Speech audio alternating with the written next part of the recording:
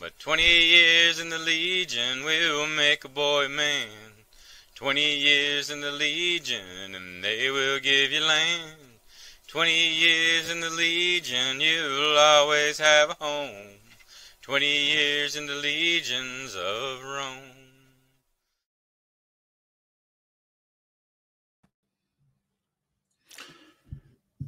Welcome, everybody, to the second series of How Shit Works, the show where we look behind the curtains of how things run in Meridies. I'm one of your hosts, or ghosts, in this case, hosts, Graf Ulrich. I'm a knight, a pelican, and a roll of beer, and I have opinions. Tonight, I'm joined by, holy crap, it's Captain America. No, wait, it's not Captain America. It's just our own special, good old regular co-host, Sir Erik. Hi, everyone. I'm Sir Erik Martell. I'm a knight and a landed baron. And despite what a highly disreputable poll might have said, the lightest hitting knight in Meridies.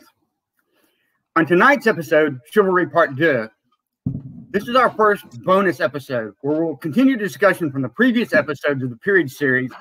Tonight will be the Chivalry. And tonight we'll cover some touchy subjects and bust some myths. Tonight's guests and subject matter experts are two of my favorite Meridian knights, Sir Mandin Leon, affectionately known as the grumpiest knight in all the realm, and Sir Iastreb, who is definitely the hardest hitting knight in tonight's discussion. Gentlemen, please introduce yourselves. Go ahead. I beg to differ. Mandin lived in the kingdom that hits harder than we do. I was still a Meridian. So, me to introduce myself first, I guess. I'm Sir Mandin. I'm a retired, mundanely, I'm a retired old Army dude, and now I teach in high school and have a little fun with the youngins out there, and sometimes wear this outfit just to make them have a little more fun. I got knighted in 2008, mundane, and I was squire to I almost said Grant. Oh man, help me out here. My brain's locked now. Yes, that Gunther guy. Grant. Look, okay, no, Sir Gunther and Duke Olaf from Atlantia laid me over to Sir Gunther and said, "Hey, take him and teach him the good stuff." So he did that.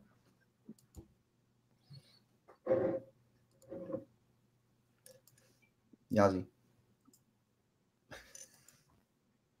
Hey, I'm Sir Yazi, and on formal occasions, I'm Sir Iastreb.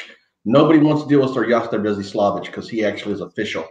Yazi is just what I do. I was knighted in 2012 mundanely, and I enjoy fighting, and let's just do this. Welcome to the show, fellas. I want to thank you all for joining us. As always, we're lucky to have our guests and our co-hosts, and especially our tech crew. They're all awesome. Tonight, as always, we have a drinking game. The words for tonight's drinking game are sponsored by Sir Mandin is flat. By Sir Iastreb has given us sponsor, which will probably damage me tonight. And Erik has chosen prowess because, he hates me. All right, so you're welcome to drink with us or not, as you choose. Your drink doesn't have to be alcoholic. It can be just water if you want. But if you want to drink alcohol, that's perfectly fine. It is not required. For the record, I'm drinking again rum and Coke tonight because I try to change for the week. As always, we'd like to thank Between Two Peers for allowing us to become a licensed franchisee of their drinking game. It's brought a lot of fun to this particular show.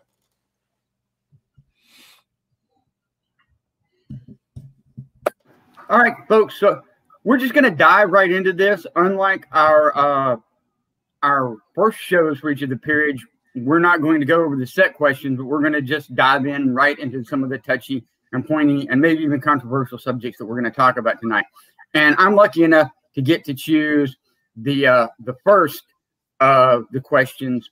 And so I'm just going to go right in on this and say the first myth we're going to talk about, or truth, depending on what your answers are, is if you miss a shot, get a reputation as thick, you can never recover from that. True or false? Yazi? Well, you can recover. I mean, now it's a long process. It depends upon how often and how long and how many shots you miss. If you miss one shot, nobody's going to say a word. We all miss a shot or two. But if it's something to where, and it's also when you miss a shot. If you miss shots all over the place, it's a thing. If you're always missing that shot in the semifinals, then you start getting that reputation. And once you get a reputation, you know, perception is reality.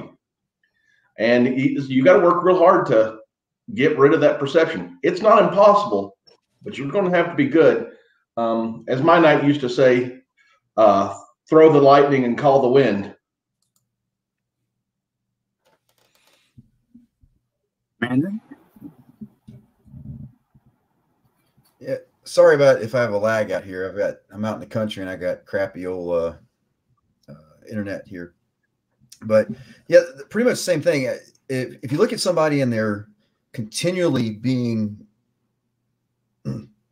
thick, then one of the challenges that we want to do is we want to talk to those folks and say, hey, you might want to stop and do this. But what Yazi said, you know, I will take if you hit me as light as can be and you beat me past my defense, I'm going to call it. And I've had people tell me, no, don't call that. And I'm like, no, I didn't defend at all. I didn't block squat and you whacked me good. So I'm going to call it and go from there. So I'm going to chime in on this too. This is quickly going to turn into 4 nights talking about each of these subjects, which is perfectly fine. Will missing, like Yazi said, will missing a shot or two hurt you? No, unless it always happens at the most fortuitous time, right? But I don't think that's really rarely an issue. When we talk about someone who has a calibration issue, they always have a calibration issue. Is their throwing calibration higher than their receiving calibration, right? That's an issue. And what fixes a lot of that is talking and conversations and fixing that having that discussion on the field before you leave the field, because that's where you fix it. Once you've left the field, you're accepting what the situation is. But if it's a problem and people have talked to you about it, the last answer we want to hear from you when 3 or 4 nights tell you have a calibration problem is, no, I don't. Because if someone tells you that, especially if the chivalry tells you that, we're not doing it out of spite or out of meanness. We're doing that to try to fix you. Because if we didn't care, if it wasn't something that we were worried about, if we didn't want to help you, we wouldn't tell you. We would just keep hitting you.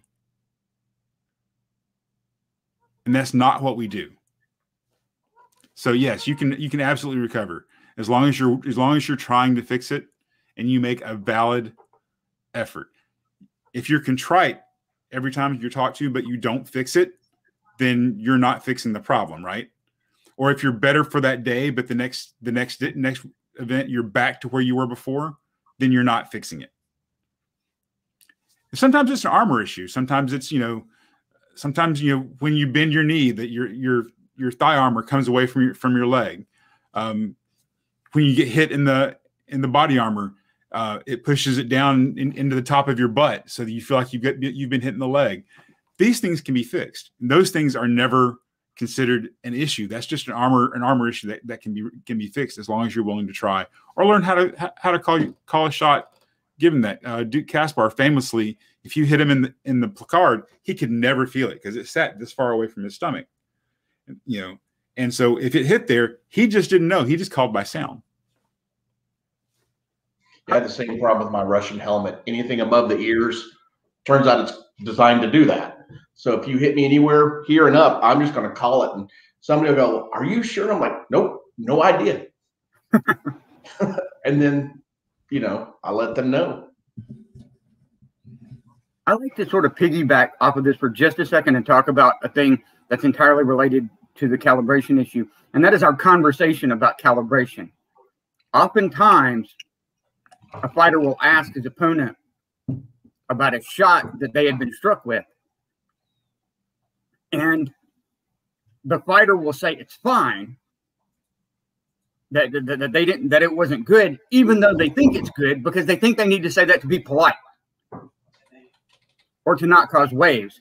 And then they walk off and they're like, man, I can't believe he didn't take that. You have to trust yourself and your opponents. And if you were asked and your opponent asked if a shot was good, you have to be willing to say, yes, I think it was good. If you do, in fact, what you can't do is say one thing and then walk up the field and say another. Tandem with that is, if you ask someone about a shot and they give you an answer, you have to take that because you already told them you don't know. Yep. A couple of quick comments from the live feed that kind of fit in here. His Grace Bruce says, or if they always have an explanation why shots aren't good. That's certainly an issue. It's one of the things I remember doing pickups with someone, and he kept hitting me in the head. But every time he would hit me in the head, before the shot, he would turn the shot in. I'd hit him in his forearm. He had nice spring steel band braces on. They looked beautiful. And over and over and over again. And he's like, why are you letting me continue to hit you in the head? I said, because about half a second before you throw that shot, I'm hitting you in the arm. He said, no, you're not. And then I said, well, we looked at his band brace, and there were like 4 marks across the band brace where I'd been hitting him. Because plate works. Plate works really well against steel weapons. It works amazingly against a rattan round stick. So, yeah, you have to know your armor. And Sir Colin McDowell says, no shame in telling an opponent, I'm having a calibration problem, and I'm trying to fix it. Please help me. Yeah. All right. Did we cover everything on that one? I think we get it. You want to go ahead with the next one, Ulrich? Sure. So this one is one of my personal favorites. One of the topics is part of the problem in people not understanding what's required to be a knight is the criteria varies across the known world. There are a lot of shows going on right now that are talking about what it takes to be a knight. And every one of those shows, including this one, will have a bent on it regarding what kingdom the people on that show are from. If you're watching a show in the West Kingdom, it's going to have what the people in the chivalry in the West look for when they are polled, or when they give counsel to their crown as to what defines a knight defines a knight. In Meridier's, we have that same criteria. So there's a statement that's, we're all knights of the SCA, and that is very true. And this is a controversial one because I'm of a slightly different opinion than a lot of people. I certainly believe that we are not all knights of the SCA. But what that means, but we are also knights of Meridiers, and they are knights of the West, and there are knights of Cailly, and there are knights of Callantyre in the Mid-Realm. And I say that because when you are brought up in an area, or when you are knighted in an area, you are knighted to that kingdom's requirements under what corpora says. And the discussions that we'll have here in a knight circle are different than the discussions that other kingdoms will have. Some put a higher value on prowess. Some make sure they're more rounded. Yeah, well, we were like 10 minutes into the show, and no one had said any of the words yet. So I'm a firm believer that you are a knight of your kingdom, and that rank of chivalry is something, or KSCA or MSCA, is something that's recognized around the known world. Whereas some people say that, we're knights of the SCA and we happen to live in a certain kingdom. But I can guarantee you that if I went to the West Kingdom, that I would have gotten knighted. I don't know that. I certainly don't know if someone had moved here from Ethelmark, that they would have met our standards as quickly as they met them there. Would they have gotten there? Would I have gotten there? Probably eventually, but the speed may not have been the same. And I think a lot of people don't understand that. This isn't really a question. It's more of a, give me your ideas on this subject. Hell, I don't think you have 4 people in this room that'll agree on exactly the criteria, because I can pretty much guarantee you that I put more emphasis on melee fighting than other people do. I'll be honest, if you don't fight melees and you don't, excel on the field of tournament and on the war field, that's just not what I think is well-rounded. Right. But when we go to Callantyr at Lily's, yay Lily's, love Lily's. Yeah, the pickup fighting is a little different, but man, the war fighting is intense. So they're, what they're looking for is a little bit what we're looking for, and since their process is different, the whole thing's very different. So the whole night of this, night of that, yeah, I think wherever you go, you have to adjust to what you're doing when you get there. But yeah, you certainly have a bent from where you were knighted. Yeah, I guess I got started in the SCA back in 1988, and they handed us this little piece of paper that was, I don't know, printed on one of those crazy old things we had in high school. And it talked about being knighted and all the list of things, the whole, play chess and dance and all this kind of stuff. But when I looked at any of the folks after I was knighted, I started looking at folks. One of the things I looked for was, do they do fighting in all areas? If they're just doing on the field, or are they doing in a tournament? So the melee, if they only do melee but they don't do tournament, or if they just do tournament and don't do melees, can we work on getting them to do both? Because to me, a knight is supposed to be able to teach and lead within all of those areas. Plus, I also looked at them and said, if I know they may not be artsy, but do they support art? Do we only see them at a fighting event, or do they go to arts events just to learn stuff, or to support folks? And the same thing with service, because I look at them and I go, are they serving the kingdom by just washing dishes if need be, or moving stuff or whatever, other than just going out to the field, coming out, putting armor on, going out in the field, and then leaving right afterwards? Are they actually staying there doing all those other things? So to me, it's not just, some kingdoms may be doing just the fighting source of that, but I was sort of pulled into, you've got to do more to be knighted, and that's what I kind of expect when I look for a squire.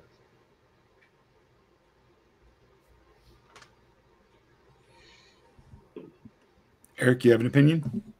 No, that one, I don't even want to touch that one.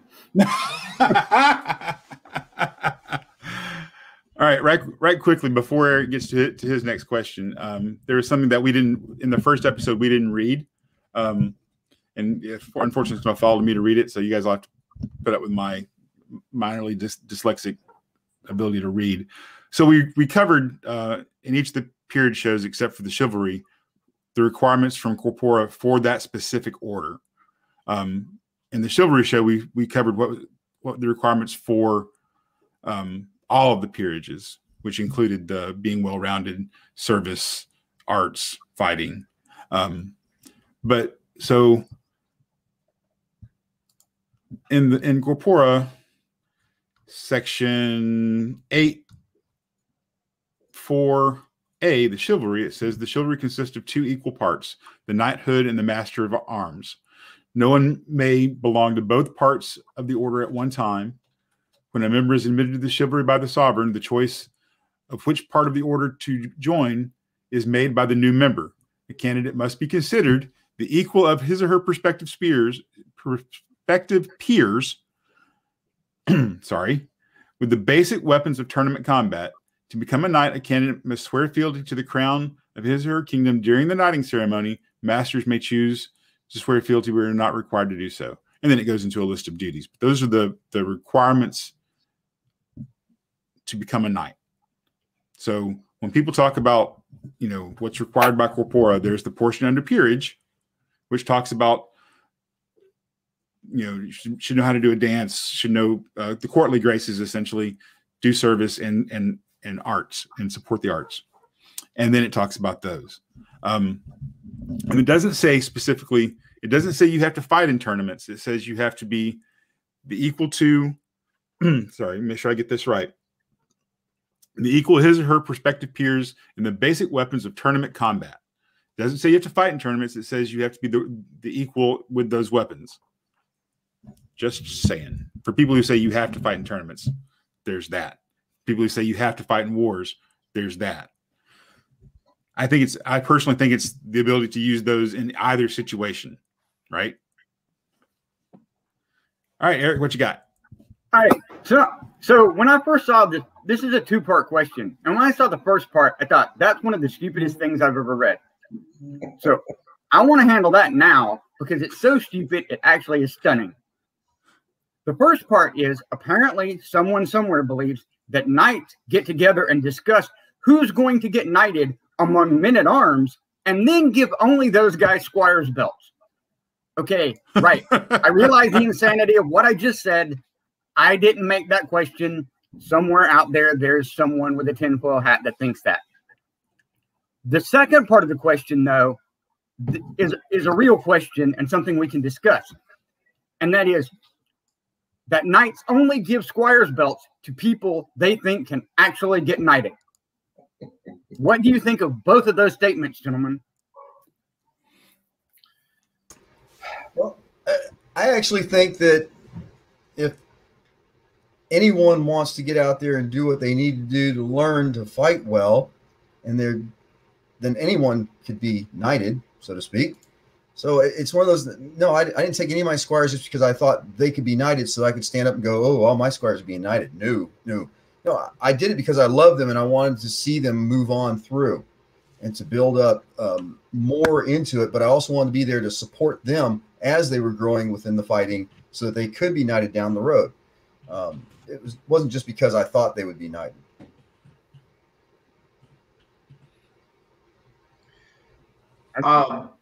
I teach school for a living. I mean, I'm a teacher. If I didn't think students could succeed, I'd be pretty crappy at my job. But so I don't have any squires that I don't think have no ability to get knighted. Now, let's face it, the clock is not the friend of everybody, and statistics just show most people are not going to get knighted. And I have squires that, I mean, let's face it, their path is such that they may wind up in another peerage long before they come up in our circle.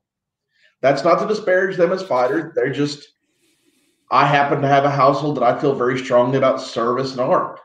And it turns out I have people that are good at that. And two of them have a very influential Laurel who will whip them into shape. And, you know, they're actually very far along that path. And, you know, that's to say if they get a Laurel they won't get knighted, they'll need a sponsor. Tricky bastard. But I didn't take them into my household because I thought they're guaranteed to be a knight. God, nobody is guaranteed to be a knight. Because, I mean, even Caspar, if he'd have come out 6 months in and blew out an ACL and never could walk again, he wouldn't have got knighted. And that guy was a monster the second he stepped on the field. Stupid tall people. Stupid tall people. Ulrich, you have an opinion on this? Oh, I have an opinion on everything. This is my shocked face. So, first off, the whole concept that all of us get together and decide who as a group, who we're going to give squires belts to. I only have one word to say to that is ha. That's some bullshit. That's some smoking the good stuff there. I don't know where that came from. But no, as for only giving belts as an individual to people that we think can be knighted, that's up to every individual knight, right? Some people aren't going to put that, you know, if they're a highly charged individual and they're only going to train someone they think has the potential to be a member of the chivalry, that's their choice. But there's, you know, that if that's the case, there may not be a good fit for the squire that's looking at them anyway, unless that's their drive. You have to be a highly driven squire to meet that kind of knight's criteria. I mean, it's just one of those things. I don't think any of us give belts, anyone that I know, give belts to anyone who we don't think can be chivalrous. And that's the thing. It's not about making the waypoint of knighthood or of chivalry, receiving the accolade. It's about walking the path. And I think most of us consider that in the prospective candidate when we look at them. A lot of times, especially here in Meridies, a new fighter shows up, and shows any kind of talent. And, the knights start circling her, because it's all we have here is knights. The knights start circling like vultures. Ooh, was that a flat snap? Right, for real, guys, give them a chance. Let them germinate for a second. Oh, wait, it's a lefty. I personally have a rule of I'm not going to take anyone as a squire who hasn't been in for at least a year, because they should have a chance to learn about the SCA. But I have a rule that even after we start talking and they express an interest, I take them as a man at arms for a year just to make sure that we can stand each other. The best piece of advice my knight Baldy ever gave me was, think about the worst day you've had recently, where everything's gone to shit and you go home and there's this squire wanting to talk to you about fighting. Can you talk to that person? That's great advice. So I'm probably a little further along, I think, than my brothers here. I'll be honest. If I don't think you can reach the prowess level to be recognized as a member of the chivalry, I won't squire that person. And I don't think it's a bad statement on that person. I'd be glad to have them in my household as a man at arms, because I do very much care what type of person they are. I just feel like, for me, when I'm taking a squire, I'm saying to this person, I'm going to try to teach you everything that I know about fighting and teach you everything I know about being a knight, which is admittedly not that much. But that I believe that at least on prowess level, you will be able to reach that. Sorry, guys.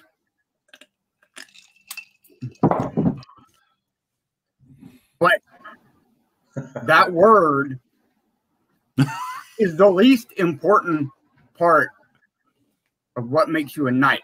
I just need to believe you can get there. All right, so I'm going to go off script here for a second, because I love to do that. No. So I know, right? It's not on this list. Sorry, Jess. So we used to have a knight that lived here, Morgan Olander. Went off, became a duke in North Shield, affectionately known as Asshole Morgan. Not to be confused with Tourette's Morgan, which is Morgan Ironheart. But he had a great statement. I don't know where he got it, but I heard it first from him. Prowess is the vessel in which you pour your peer-like qualities, your chivalric virtues. If you just have prowess, then you have a cup that's empty. If you just have chivalric virtues, then you have all of your liquid all over the table and nothing to hold it in. So that's how we build a knight, right? Is you fill a cup, you fill your cup of prowess with the knightly virtues and the chivalric virtues, and in the end of that is a knight. Now, how much of each virtue goes in that cup is a different story. Or to quote Duke Phelan, I don't care if he's Jesus. I'm sorry, hold on. I don't care if he's Jesus Christ. If he can't fight, I ain't gonna knight him. If he can't swing a stick, I ain't voting for him. Yep. All right, Ulrich, you take the next one. Still my favorite class of all time. Yep. Dirty tricks and gray areas of SCA combat. All right, so I owe you guys 3 drinks. All right, so here's my myth. Getting a pelican, a laurel, or a court barony means that you will never get knighted. Whiskey Tango Foxtrot over. I've heard it said. I've heard someone told they got their court barony, they walked out, someone gave them a hug and said, well, I guess that's the end of your road. Well, now when I got in, the court barony I was informed the court barony back in the day was what you gave to somebody that, hey, you know, we like you, we love you, you're just never going to make that peerage. Here you go. Now, since then, it has certainly changed because, you know, court barony is given to people that are, you know, peered less than a year after that. So that's certainly not the case now. And I don't care if we're a pelican, a laurel, a master of arms. I don't care what you are. If you can swing a stick, if you're not a bad person and you have franchise, what the hell? I'll vote for you. So I'll poll for you. Sorry. But I mean, it just, I don't give a, I don't understand why being a pelican would keep you from being knighted. I mean, if somebody beating my ass, whatever they're wearing, they're beating my ass. You know, and I'm looking at it, like I said before, I look for folks, you know, when we're sitting in the circle, and one of the things I'll ask a lot, and these guys could probably say that I've asked it probably maybe too many times, is, are they supportive of arts? Are they supportive of service? Do they do anything? So, I mean, if you got a pelican, obviously they meet the service side of my brain. And if they're a laurel, they meet the artsy side of my brain, at least. So there's no reason why they wouldn't, if they, like I said, if they're out there and they're whooping our heinies and they're doing it with honor, then there's no reason why we wouldn't knight them. Yeah, they've already proven they've got those, quote, peer-like qualities. Mm-hmm. I mean, that takes the part of it. They can fight, but, you know, pardon the phrase, are they a dick? Well, that answers that portion, you know.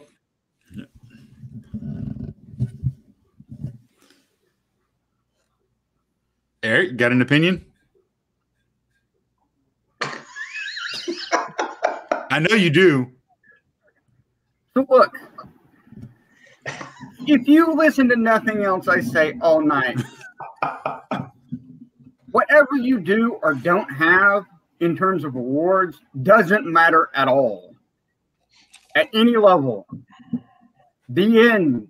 No one cares. We each have our standards. You either meet them for that individual member of the order or you don't. But no one cares what awards you have or don't have. The end. That kind of leads that one before. I think there was another myth that you had mentioned before about something. If you don't do this, you don't do that, then you'll never do them. You know, it's one of those. But yeah, we've got more of them. But yeah, those, you know, court baronies, other awards are not consolation prizes. There used to be a consolation prize. It was called the Guidon. They closed that. It's just you reopened it for like 7 minutes.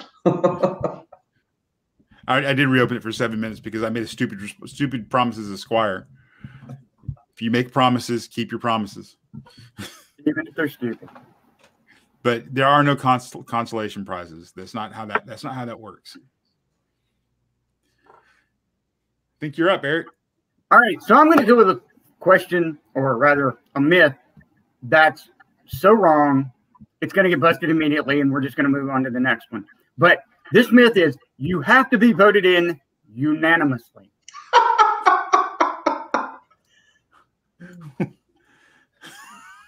You guys want to address? You stunned us all into silence.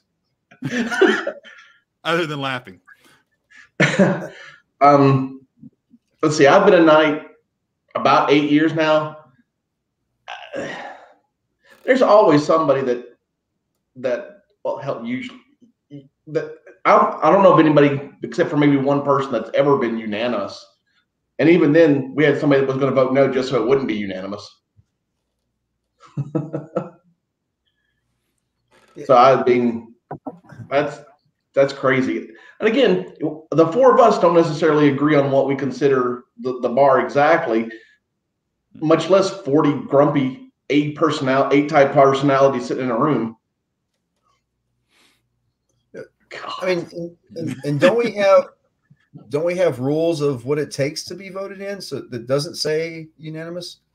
It's weird. If you just know how to read, you can see that doesn't happen. We do. This is an old one. This is an old myth that apparently happened a long time ago. Now, I think I may know where this came from. The sable sword used to have a unanimous polling requirement, and it really wasn't unanimous. It was, you could blackball somebody.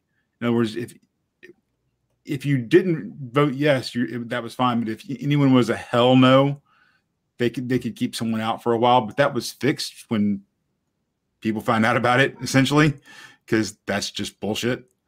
But that's the only place I can think of that where that came from. Sorry, I just read. I missed until now Jess's response to me going off script a minute ago. Yeah, that was classic. Unfortunately, those who you're watching will never know exactly how hysterical it was. All right, so that you were right, Eric. We went through that one pretty quick. So I'll hit us with another short one, and I want Yazzie to answer this first because I feel like it's not aimed at, no, it's not aimed at him. It's aimed at someone who was knighted up where he lived when he got knighted, which was, we will never knight someone for war fighting.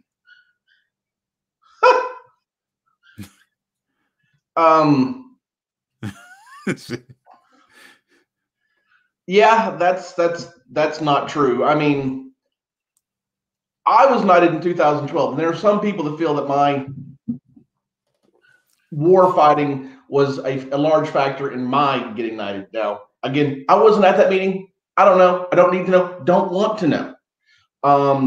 But I will certainly say that is not the case. That I certainly feel that someone can get knighted. Now, you have to be able to fight. You have to be able to fight with weapons in tournament. I mean, that's by corpora what you have to do. Does that mean you have to hit 30 tournaments a year? No, but that means you need to be proficient and skilled in those weapon types. So that's just total crap. I mean, that's totally not the case.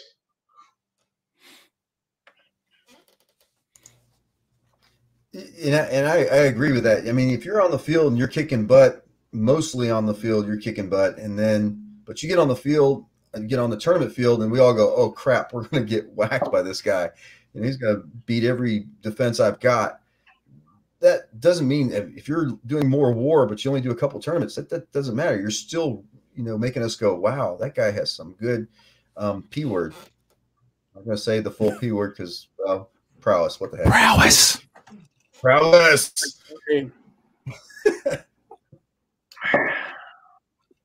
Embrace it. And that's kind of the way I look at it too. But so same thing if you're on the tournament field, if you're just doing all tournaments and whatnot, but eventually you go on the field on the melee field and someone goes, whoa, he's kicking everyone's hiney on that bridge. Well, guess what? It's because he's a good fighter. He knows skill, and he can use a spear, or he can use a sword and shield. And you can use your melee fighting to actually catch the attention of knights to start watching how you fight on the tournament. Because Mandin's got a pretty good story where I caught his attention on the melee field with that dude that didn't want to call shots. That was so good. I love that baseball shot you threw. That was awesome. Right. You get to call you when you want, and I've got a 7.5-foot stick. Light. There's no light excessive. That's the SCA definition of whining is light excessive. You got an opinion, Eric? Yeah, I actually do. So, why is it always me? All right. So, I, in general, agree with my brothers. But that said, one, if you just war fight, you'd better be Achilles. You're not Achilles. That's a once-in-a-lifetime thing. If you only tourney fight, same principle for me. I don't care how good you are. You don't do the other, you're going to have to be amazing for me to poll positively for you. Because I expect you to do both. And I expect you to have a high level of prowess with both. So for my poll, you could get it only war fighting. you would have to be amazing constantly on the war field. That's all I got. All right, so there are reasons where I will forgive someone who doesn't fight melees if they have a medical issue, they have a bad knee or something where they just can't take the charge or whatever. I can understand that, and I can give a pass for that. I've been in conversation with people who are like, "Oh, well, so and so is a great tourney fighter, but they're crap on the war field." I'm like, really? Have you ever watched them on the war field? Because I've never seen a really good tourney fighter who cannot be a force on the melee field, because it's how you use them, right? Are they amazing in a line? No, probably not. But if they're an amazing sword and shield fighter, but they're not getting the line, I can probably put them out on an edge as a flanker and use them in that way, or the dangle the Duke concept or something, where you put them in that situation. Now, the person they were talking about at the time was Gareth, and I thought that they were stupid. That atomic bomb had no value on the battlefield, right? But the same thing goes with war fighters. Now, I have seen war fighters who I didn't think were good in tourney fights, but that's because they never fought in tourney fights. But you catch them on the pickup field and fight them one-on-one there to test them, and you go, oh, okay, their prowess is there. It's just they don't like tournaments. But like Erik said, you better be an amazing on that, and you're gonna have to show me that you can do the individual stuff, and that you're not just a spear god, or if you're just a glaive god, that's fine, but you better be a glaive god in individual combat too. And if you don't want to fight in tournaments, that's fine, but you better show me that in pickups. And that's where NGT was really helpful to me, because it allowed me to get that one-on-one great weapon love and doing some stuff. That was a lot of fun for me. And that's why I like some of our high-profile tournaments, because everybody gets to see them. You don't have to fight at MGT, but it certainly makes life easier, or going to tournaments where you can be seen. Because ultimately, I mean, no, you don't have to fight in tournaments, but we have to know who you are. Right. Right quick, I want to say something to those people that said that they're pretty sure you got knighted because of your war ability. I am going to point out that you were in the sable sword, which you get into for tournament fighting. Just for the record, just going to point out people, because you do have prowess, asshole. All right, Erik, you're up. Oh, damn. Oh, wait. Oh, so this is the favorite one for me. You have to win tournaments before you will get knighted. The corollary of this question is you have to consistently win tournaments to meet prowess standards. Right? How do you gentlemen feel about that? Well, the concept that you have to win tournaments all over the place is just ridiculous, because you can be a superb fighter and not win tournaments. Because I was traveling for a while, and every tournament I turned around at, there was Gunther, and there was Baru, and there was Bryce, and I'm like, I'm expected to win one of these tournaments, and then anything up in Tennessee, Ailenon was there. Yeah, because we're all beating Ailenon. So the concept you have to win the tournaments, because I've had tournaments where I went 2 and out that I felt pretty good about the day. And there's tournaments where I went 4 or 5 in and went, I didn't fight anybody. So the concept that you have to win tournaments is just ridiculous, because, I mean, let's face it, if you're in a group that has Ailenon, Seth, Baru, Bryce, Gunther, insert other royal peer, man, that's going to be a hard day to try and win those tournaments. No offense, but I went up to Danny DeWitt, and they didn't have any knights at the time. And I went through one of their tournaments and won the tournament, and did not feel as good as I did at the Dreamstone, where I beat Max in the semis. I was happy for a year after beating Max, because that guy just scares the crap out of me, because he hits hard. Oh, wait. Hey, Erik. I'll take my money for saying that now.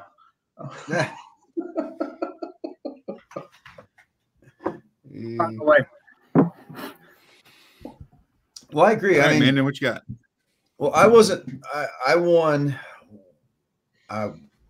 Won WON tournament before I was knighted, and I was really thinking about that when I was a squire. I was like, man, I got to win a tournament. But when I got out there, I said, I'm not going to do anything that's against that.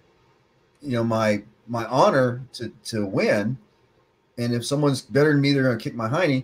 And they did. But I think when we look at folks out there, even if they don't win a tournament, is how did they fight in the tournament? Did they fight with honor in that tournament? Did they fight with the prowess? I'll say it anyway. Did they fight using different weapons if they want to go through that process? And that's where we look at it. Again, I only won one tournament before I got some cool chairs out of it, and it was a novice tournament. But it was not novice, but unbelted tournament. But it's one of those things that I think that we just need we focus on actually how they do in the fight. It has nothing to do with whether you win or not. Ulrich, thoughts? Be competitive. If you make me work, if you make me consider you. So I used to say this. I used to say this about wars, and it's still true. I know that you are on my radar.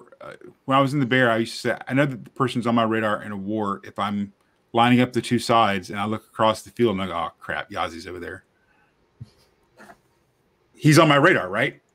That was my line as a bear for the bear. If I'm going into a tournament and I'm like, shit, Mandin, I have to make it past Mandin. Where is he in the list? When I get in there, when I get in the tournament, I'm figuring out who my challenges are along the way, right? I'm figuring out what who I'm gonna have to deal with as the tournament goes on. Now, once the tournament starts, I'm focused on whoever I fight next. But as we're setting up our stuff and I'm seeing who's arriving that day, I'm figuring out who the contenders in the tournament are going to be. It's just the way it is. If you're on that list, if you're making the knights worry about you in the tournament, then you're on your way. I don't think winning, sure, winning tournaments is good because I like to know who drinks coffee and who doesn't, because coffee's for closers. But it's not required. Does it help? Absolutely. But like Yazi said, it also matters how difficult that tournament was. Did you win a tournament with 6 guys in it? Okay, who were those guys? Who were those people? Who were those combatants? Because if you went to a tournament with Caspar and Angus and won that, then all right, that says something. And it's renown. That's how renown works. You want to earn renown, beat people who have renown.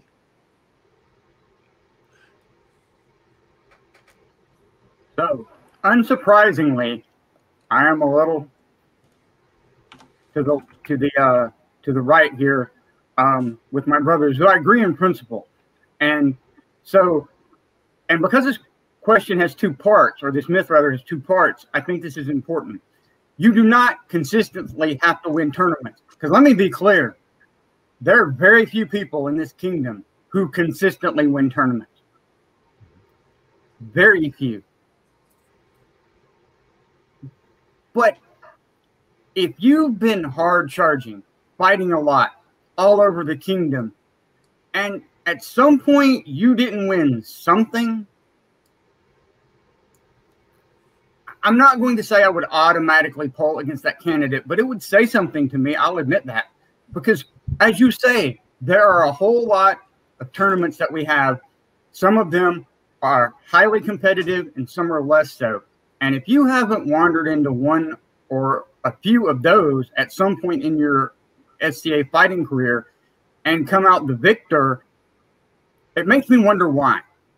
Just as a show of hands, how many of the people in this conversation won a tournament before they were knighted? Just one. You won one, so that's all of us. I had to drive to BFE. I had to drive to BFE Louisiana to get my first one. But you were the king of BFE Louisiana. No, it was a novice tourney. It was a bridesmaid, so no one in the tournament had won one before. All right. Did you win one after that before you were knighted? Oh, yeah, but that's not. All right. That's my point. That was my point. Again, I'm not saying I think that's a deal breaker of any sort. It just makes me wonder. Now, to be fair, go and get the answer. Now, on the other end of that, though, but they didn't actually win. You know, they get the second or third place, and they get knocked out by Duke, and they're going, well, right.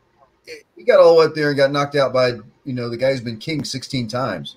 So I want to know that too. Jade doesn't live here.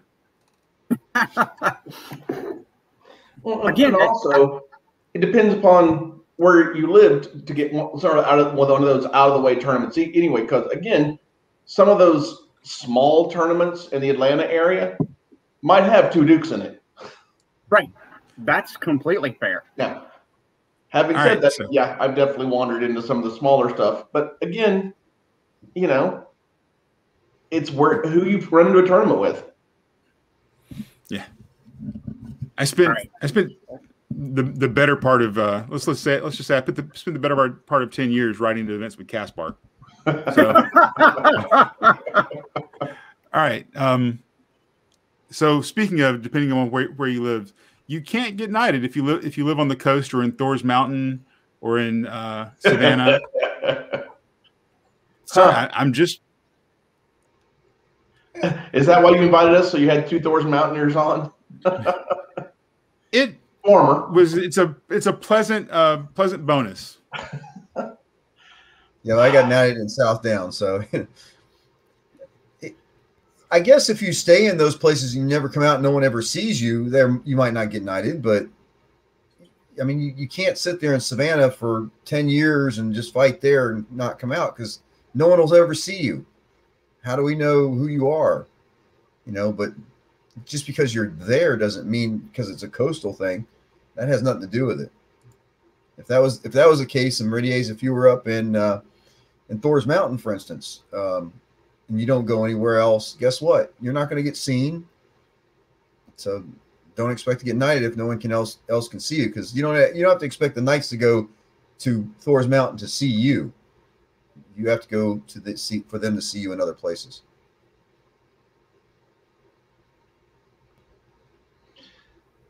My night, my first night, Sir Harold Bedvarson, he was firmly about me traveling to see people. He would go, get the hell out of East Tennessee, go somewhere where you can fight the big dogs. And, and I was confused because I thought, I'm doing well here. And then I got out of where my local group, and that was a whole different ballgame. And again, it's about you get renown, I guess is what you were talking about. It's people knowing who you are, because it's hard to get somebody to be hot on you, wanting you to be a knight if they don't know who you are. Now, having said that, we're a big ass kingdom. Because I remember, everybody kept saying, you got to go to Gadelop, you got to go to Gadelop, you got to go to Gadelop. That was a 9.5-hour drive for a weekend event. That's hard on the old budget and the old nerves. Now, being a school teacher in the summer, I hit Arabian Nights pretty much yearly so that those guys would know who I was. Now, your mileage may vary, but, you got to get people to know where you are and who you are and so on and so forth. Erik?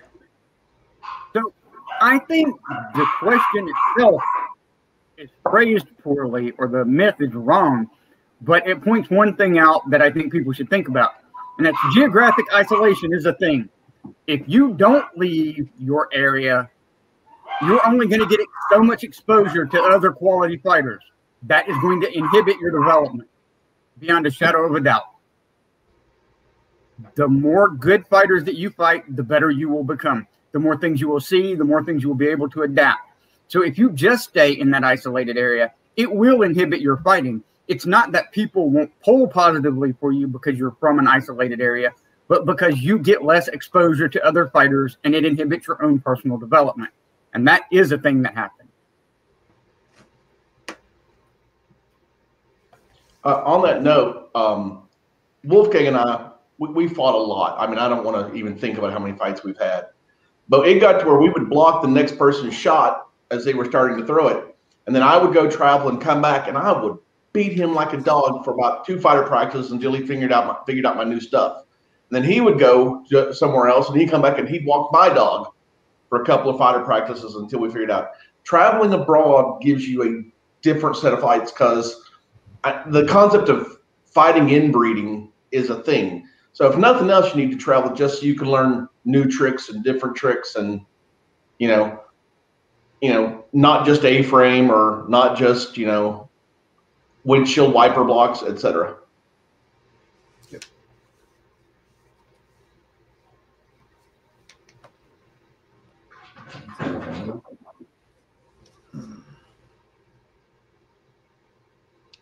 Are you muted, buddy? I am muted. Thank you very much. I just I'd sent Katerina to make me another drink because you guys had made me drink all of my booze. It's the big fish, small pond issue, right? If you're in a local group, it does make it harder. It does make it impossible, but it does make it harder, especially if you don't travel. The more you travel, the more you're exposed to better fighters. The more fighters and better fighters that you're exposed to, the better you'll become. It's just it's just the way it is. We do have a few good comments in the feed on it. His Majesty says correlation does not equal correlation does not equal causation. Master Edward says get out of your comfort zone. His Grace John the Bear Killer says there are advantages to being closer to larger groups. Does make traveling for those on the outskirts a bit more of a challenge, and I'll add that it's worth it. All right, I think you're up, Eric. All right, so the next one we're going to go to is a little different, and this is: do you have to fight in crown list and or specific tournaments? In other words, I think the myth being that if you don't fight in these tourneys, that people won't take you seriously. We're going to combine that one with you can't get knighted if you don't go to X region or perform well at X event, such as South Downs, Red Tower, etc. Because I think those are really the same question. So if you don't travel to certain areas or you don't perform well in specific tournaments like Crown List, for example, or Red Tower, then you can't get knighted. Well, I'm that goober who didn't fight in any crown list until after I was knighted. And then I didn't fight for the crown, but I fought as a buy because I figured if you're going to be crown, you need to have your buy fights need to be annoying as crap. And that was me. And a few others. There were some other great guys that were annoying in those times.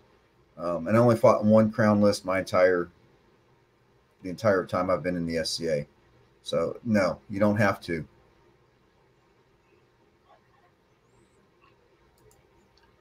I'm going to jump in here. I have some strong opinions about crown list and fighting in crown list.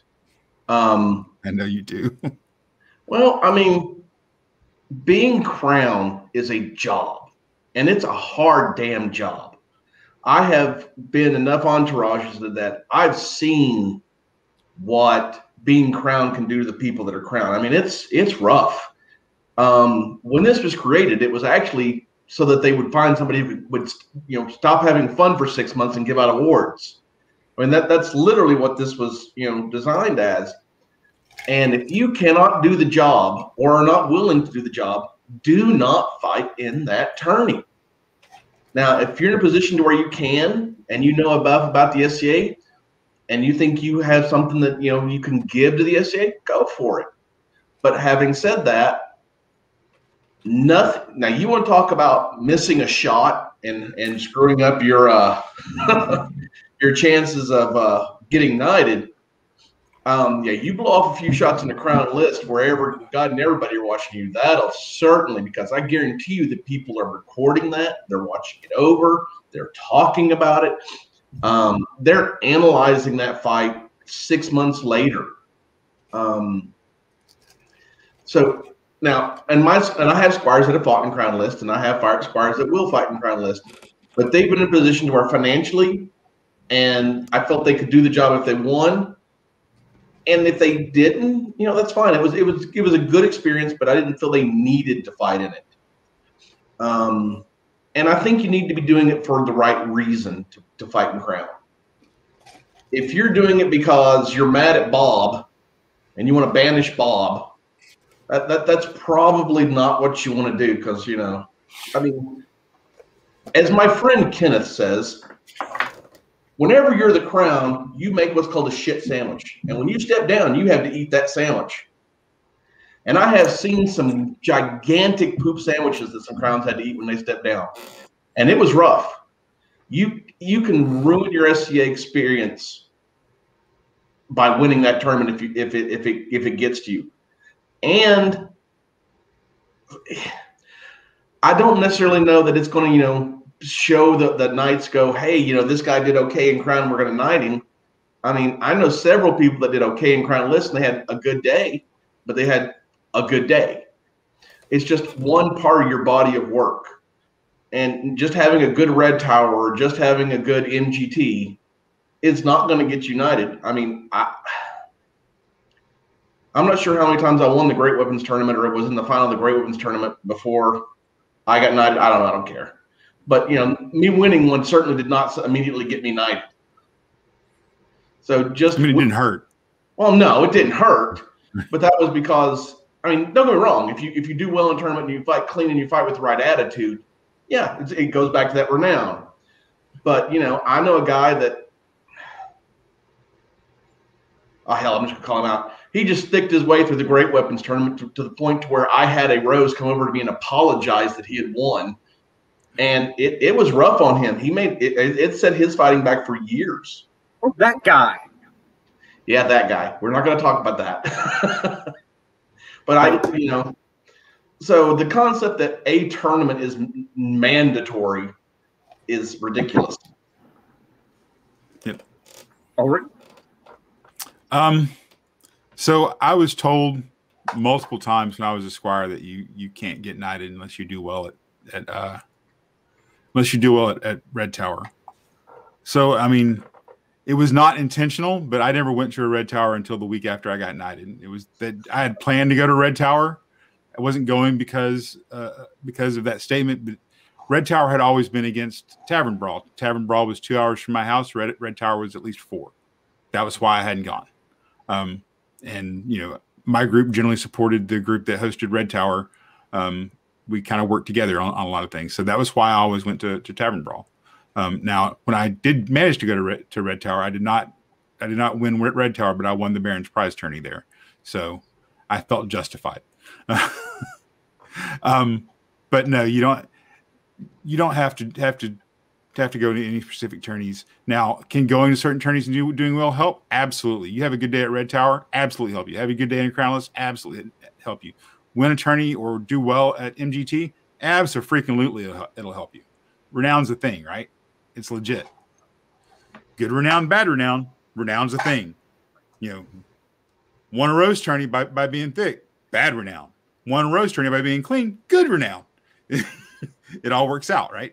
But no, you don't have to participate. And as a matter of fact, if I find out on a personal level that you're participating in Crown List just to be seen, it's actually going to count a little against you in my world personally.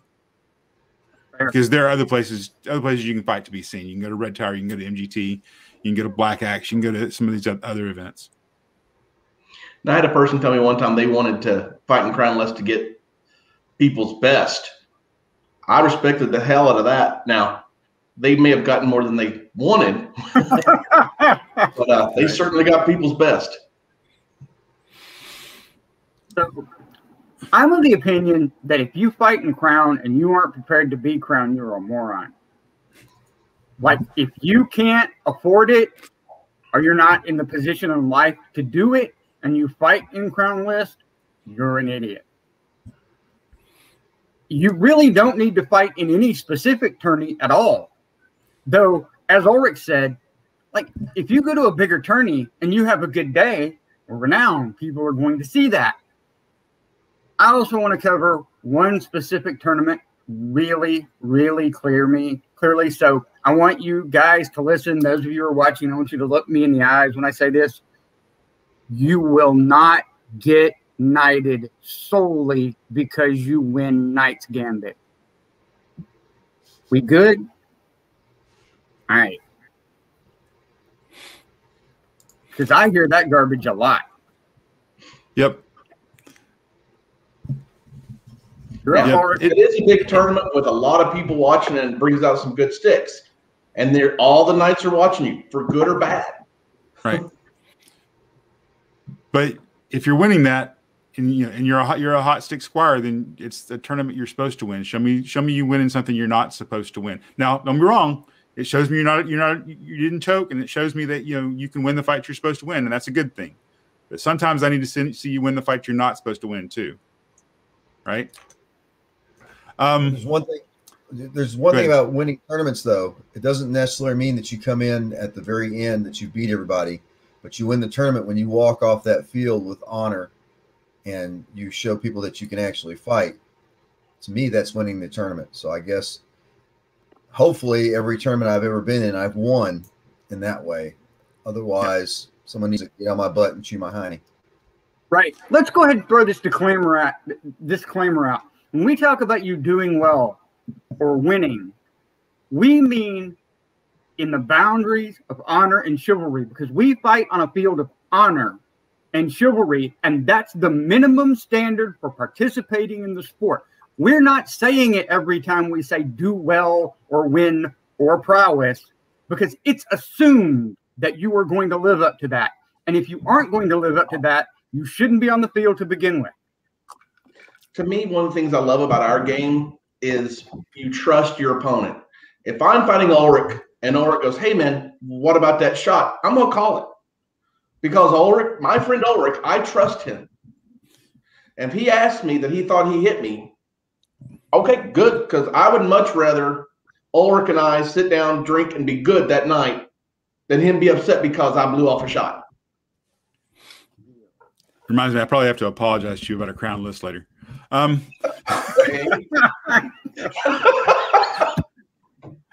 right. No, there's a Crown List later on on the Saturday show where you call a shot, and I'm like, I hit something behind your shield. You asked me about it, and I'm like, I think I hit something behind your shield, but I don't know what it was. And you being you call it. I go back and I watch the video, and I'm like, fuck, Yazzie should never have called that. I didn't hit nothing. I might have scraped something when I went by, but I don't know what that was. You won that fight anyway, but I felt horrible about it. Anyway, I'll tell you what, if it comes down to me winning a fight, or keeping my friend Ulrich, that's no choice. No one's going to lose my friendship over missing a shot. That's not, there's a bunch of them. We'll talk. All right. So right quick before we go on, when we say win a tournament, I know a lot of people who have gotten the prizes at the end of a tournament that didn't win. There are times when I see the people walk off the field with that prize. That prize may be a brand new hat. But they didn't win the tournament. All right, so we got a hard one before we get to some of the populace, the live feed questions. I was going to go into the one about you don't have to be a squire. You can't get knighted if you weren't a squire, just so that we could use the word sponsor, so that Yazzie's word would get used. But I thought I'd throw that in there instead. Just right quick, you don't have to be a squire to be a knight. There's plenty of them that weren't. But here's the hard one: the whole recommended versus to the crown versus chosen by the crown, being held responsible by the populace of how did you guys make so and so a knight? Because that dude's a jackhole, right?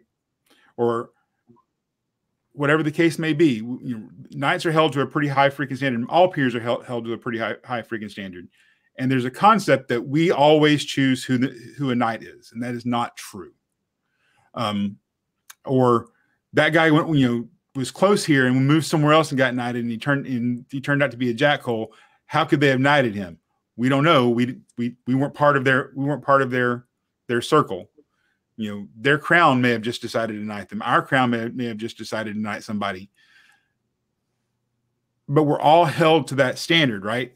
We're all held to the same line, because the populace doesn't know who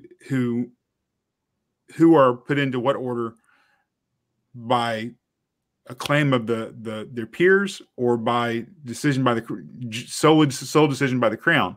And some of those people are great folks, and that's fine. But you see someone get thrown out of the SCA, and they're like, how has he ever made a knight? We don't know that person was made a knight by the order. You know, we don't know that the knights in that kingdom chose that person to be a knight. Their crown may have chosen that person to be a knight. So when you hold us all to that standard, all I'm saying is understand that all of us didn't say that necessarily. And if all of us did say it, then we have a mea culpa to make. But if that person's a knight, we have a mea culpa to make anyway, because it's our job to raise them up to our standard once they get in, if they didn't meet it before. But there's a level, this is a topic, not a myth, that people don't understand about that, right? They don't understand that everyone understands that the power lies in the crown. The crown can disagree with the order and put someone in that the order doesn't agree with, or hold someone out that the order does agree with.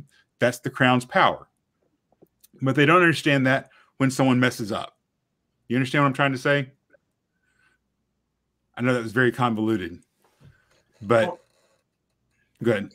What I'd like to say about that is, when we meet and we discuss a candidate, you know, let's be honest, anybody can be an awesome person for 48 hours at a time. Yep. I'll be honest. I was in a meeting and there was an individual that was brought up, and they passed. And I thought, what the hell just happened? This dude is pralines and dick. I mean, what was that? Mm-hmm. And to be fair, that person has been a fantastic knight. And on the other hand, I was at a meeting, I'm like, oh God, we got to have that person here. What's taking so long? Why are we waiting? And then that person absolutely has done nothing with the belt. They no longer play. When they were playing, they wound up being, you know, just aggressive and mean. And I'm like, you can only do what you know about the person. So whether it's the crown or whether it's our order, you know, we are doing our best, and we're human and we make mistakes. And, you know, and you know, people can be fooled. And, you know, the idea is, the theory is a meridies, and the way, and the reason that we hold it strongly is that the judgment of 30 people or 40 people is superior to the judgment of one. Sorry, my dogs are going nuts. But now, having said that, 40 people can be wrong and one person can be right. I'm not going to talk about the powers of the crown or whatever. But what it comes down to is just simply, you do the best you can with the information you have.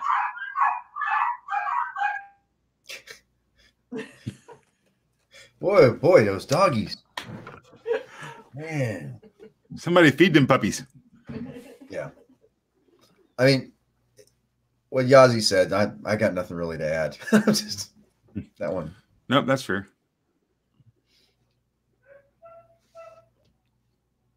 My dog Erik? barking now.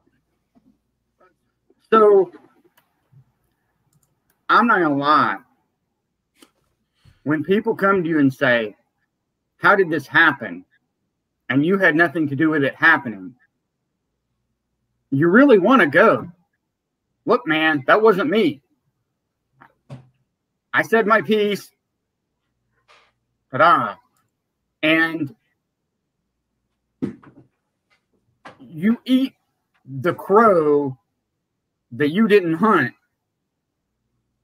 because you're trying to protect something greater, and that is the idea of a brotherhood. And I have really pretty strong opinions on this, and I'm not going to go too far afield on this because I could talk for a really long time about it. But to me, the most amazing thing about being elevated into the Order of the Chivalry was being a part of that Arthurian ideal of brotherhood, the round table, one among equals. And so when you encounter situations where the members of that round table think one way and the crown thinks another, you have no power against that. You must simply take it. And then you must do your best to defend the order in all the ways that you can, understanding that sometimes the crown could be right. I think it's less likely that the one is right and the 40 are wrong than the reverse, but it still can happen. But our job as knights is ultimately to be stewards of the society. And so sometimes we have to eat that crow that someone else hunted to keep the society a better place. And I don't like it. I suspect no one on this show likes it. But we do it because we want everybody else to have the dream, even if sometimes it gets tinged a little poorly by some actions. All right, we got just a couple of the regular ones that are left. I covered and I think I'm going to just say these right quick, and you guys just tell me if you disagree or not. All right. So I'm trying to get through this before we lose the show. So you can't get knighted in Meridias if you weren't a member of the Sable Sword or the Legion of the Bear. Not true. Yeah, Kenneth was never a Sable Sword. Yeah. Or God forbid. Yeah, Thomas, he wasn't a tourney fighter. What kind of, anyway. Sorry. Snow Bear. Gunnar Snow Bear was not a member of either order. So I mean, it's just not true. Does it make it easier? Sure. Is it required? Absolutely not. And you actually have to be able to play chess, dance one dance, and do some kind of service and support. And it's not just all about prowess. That is absolutely true. You have to be able to do some of those things, and it's not just all about prowess. That you've got to be able to do those things. It's called being well-rounded. All right, live feed questions. How does one overcome the perception? I love this question, by the way. How does one overcome the perception of she's good enough for a girl versus she's a good fighter? Charmon. I'm going to let you skip this one, Yazi. I figure you. Thank you. I need more beer anyway. For the record, that's Yazi Squire. So, yeah. There was a question that came out before. It's like, about how many girls are knighted. I don't say girls. How many ladies are knighted? How many female knight? And I don't look at it as that. A fighter is a fighter is a fighter, regardless. Because they're out there fighting, and there's a bunch of them. There's a duchess out of Callantyre and a duchess who lives now in Australia who scare the pea water out of me. Okay. And well, Caramera too. They scare me when I'm out there because they butt wrap me all the time just to make me jump off the ground. And it's not about whether or not it's a girl. It's to overcome the perception she's good enough as a girl. Girl fighters are not girl fighters. Fighters are fighters. Period. You put on armor, you pick up a sword, you pick up a shield. As long as you don't pick up a Madu, we're okay. But outside of that, I had to get it in there. I had to get that one in there. That one was flat. How do you hit it flat with a Madu? Anyway. Back with prowess. You hit with the shaft. You hit with the shaft. But as I look at it on the field, you got armor on, you got a shield, you got a sword, whatever you're fighting with, you're a fighter. Period. There is no such thing as a girl fighter or a boy fighter. The sword that's hitting me doesn't have a gender.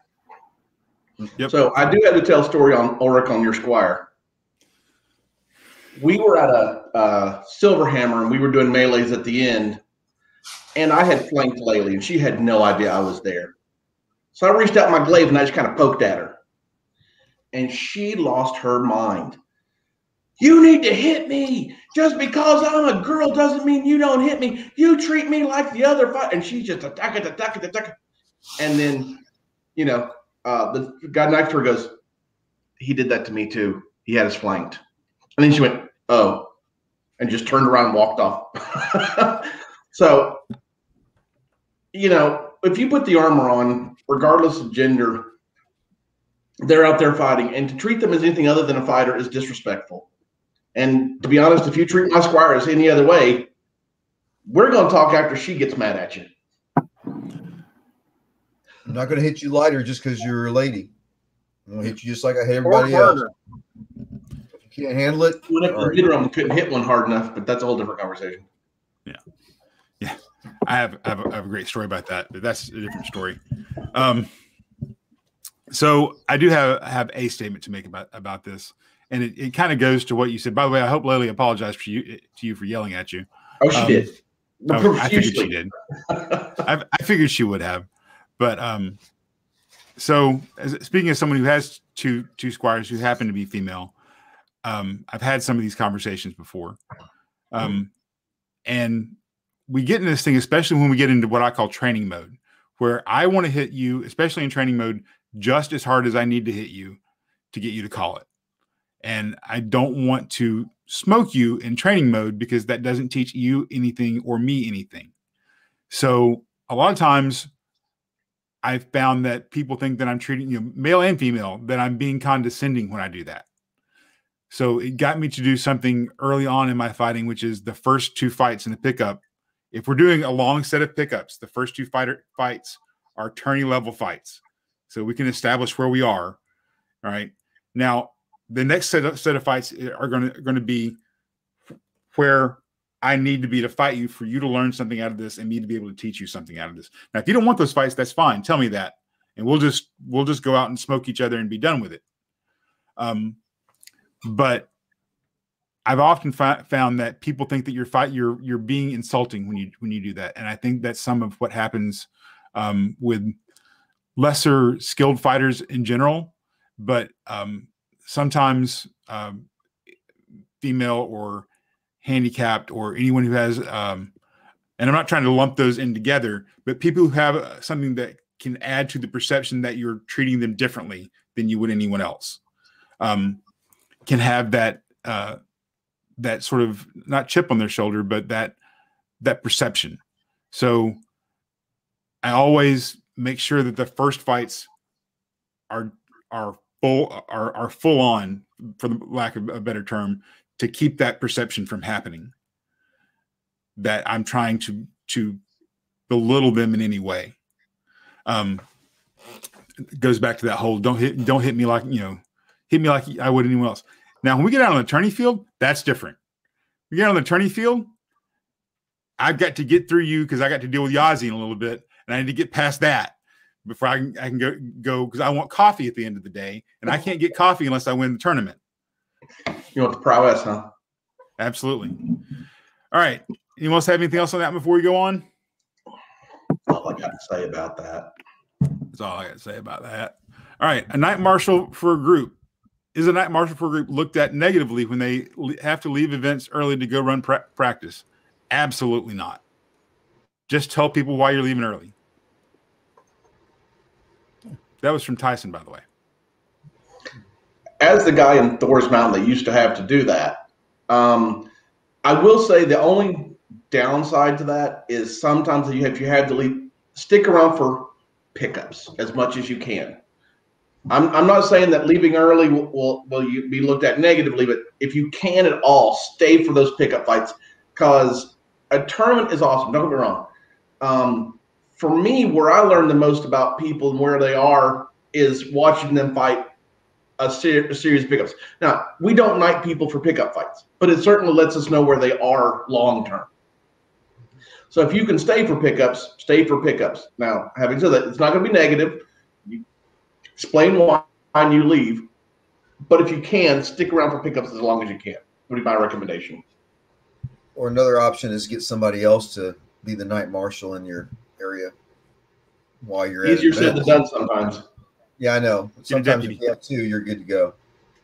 So I did that for the 4 years up until I was elevated, and when I continued for a year. But all you do is just tell people, because you're doing it because you have a society obligation, and you're doing the right thing. It may not be the thing that you want to do. And there's also an upside to it, though, because if you do it right, you're fighting on Saturday, you're fighting on Sunday, sneak into practice during the week, you got 3 days of fighting in that week. You can make some pretty good jumps then.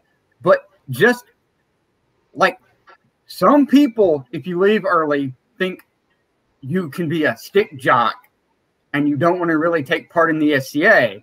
So you do need to let people know why you're doing it. I'm of two minds on this. The second part of me is like, man, you got a life and you got stuff to do, and that people need to understand that you got a life and you got stuff to do, and they need to not jump to negative conclusions. However, knowing they're going to jump to those conclusions, just tell people it's all good. Yeah. And another thing is, don't underestimate the value to hanging out with people and having a good time and getting to know you. I'm not saying it's going to be viewed negatively, but man, I got accused of sucking up to the Knights, but it turns out I just liked some of those guys, and I was having a good time. And you miss some of the things, but if you're doing it for a job, yeah, just let people know. Yeah. All right, we're closing down on the end of the show. I think Erik, the next bit is yours. So, first of all, let's go ahead and go over, is there anything that you guys think that we missed that you'd like to cover that's of real importance? All right, I'm going to take that as a no. There was one earlier on that we didn't get to, which was, is there a minimum number of events you have to attend in a year? Dear God, no. There's one of the statements on there is you have to hit 30 plus events a year before they'll even talk about knighting you. No, that's just travel helps. That's it. Travel helps because it gets you known better. It helps you build your renown. It helps you build your let people see your face and see that you're out there trying. That's all that does. But no, there's no minimum number. If you can do it by hitting a few events, just make sure you hit the big events. If that's the case, if you have to do a limited number of events, that's fine. Just make sure you hit the big events. If you're always at the big tourneys, you'll get seen. It's fine. So shout outs. Are there any other shows you watch? Are there any people doing great things in the kingdom that you want to talk about? Is there any books that you've read that you're like, dude, you guys got to read this? Anything? Yeah, I got one. Have you seen the event site that Thomas Palmer is putting together up in East Tennessee? I've not seen it. I've heard about it. That thing is going to be fantastic when it happens. And he is putting in the work, and they are doing that. And shout out to Nanny DeWidden and that whole area. They are doing some good stuff out there. That is going to be a fantastic place for events in the future. And if you're going to do that, I got to also say, hey, Delwynny people, keep it going, guys. Mandin? Not really. Sorry. It's I'm okay. the worst guy. I didn't talk too much. No, I'm good. Sorry. You're fine, man. Erik? So, yeah, I'm not going to name any specifics, but I just want to give a shout out to all of our heavy and light fighters who have been doing their best to stay in shape for what is almost a year now. I know it's been a grind, and I specifically know that training for something when you don't know when you're going to get to put it into practice can be wearing, and it can be hard to keep yourself involved in it. And I want to say, one, that we see you putting in the work. It's going to be reflected in how you perform when we come out of this. And three, those of you who haven't been doing it, please, for the love of God, start stretching, start going for walks, start doing something, because I am really concerned that when we get back to heavy fighting, we're going to have a rash of soft tissue injuries if we don't. So among the regular shows that I tout, I'm just going to keep a short list tonight. But Coach's Corner is coming up tomorrow, and Duke Branos, Viscount Tristan, Duke Sean are always putting together good stuff, and Viscount Sagan are always putting together good stuff about training, and it's a different level of stuff, man. It really is. If you're a fighter and you're interested in that, it's really a different level of stuff. Also, there's some Bardics tomorrow night. Then there's Mr. Ellen here, who's always hosting socials, just stuff to keep the Kingdom and the SCA in general hooked in and alive, and letting us all see each other's faces is a good thing. So check those out when you get a chance. We'd like to thank our guests, Sir Mandin and Sir Iastreb, for joining us. We'd also like to thank Her Ladyship Jessica Vosprey for her graphics and showrunner magic, Her Excellency Katerina for keeping us on time, and boy, is that more work than you guys can imagine, and Mistress Adriana for her help with script writing, flow, and most importantly, you the populace, our audience, for tuning in and joining us on this bonus episode. We really appreciate you joining us tonight. So make sure you join us on Monday for Defense, where we'll be joined by Baroness Izzy. Isabel the voice. No, the voices. Stay a bit. Just Saint Croix. And that's right. And Nicholas Hildebrand, the Masters of Defense, where we'll be joined we'll discuss the Order of Defense and how their meetings are run, their procedures, and what's discussed in them. Wow. If you're watching live and you'd like to join us after the show for a chat or to hang out, then watch the Hound and Stag main page, the announcement page. We'll take a little break, about 5 minutes. After the show goes off the air, Graf and Katerina will post a link to the Zoom. We'll hang out and chat for about a half an hour. Then we'll close down so we can all go over and watch Duke Thomas and Count Bart over on Ask the Knights Live. Bonus points if you ask Bart difficult and embarrassing questions. Heckle them. All right. Finally, if you're watching the replay on YouTube, don't forget to like and subscribe up here. And if you're watching down here, sorry. And if you're watching on Facebook, like up here so that we can get the analytics going and we can get more views. All right. Thanks, everybody. This was a great show. We really appreciate you being here. Night, everybody. Really miss y'all. Oh, Midwinter AM. And if I die in battle, tomorrow I'll be home, though it's 70 days march to there from Rome. But a soul travels swiftly on the night wind, and if I die in battle, I'll be home again.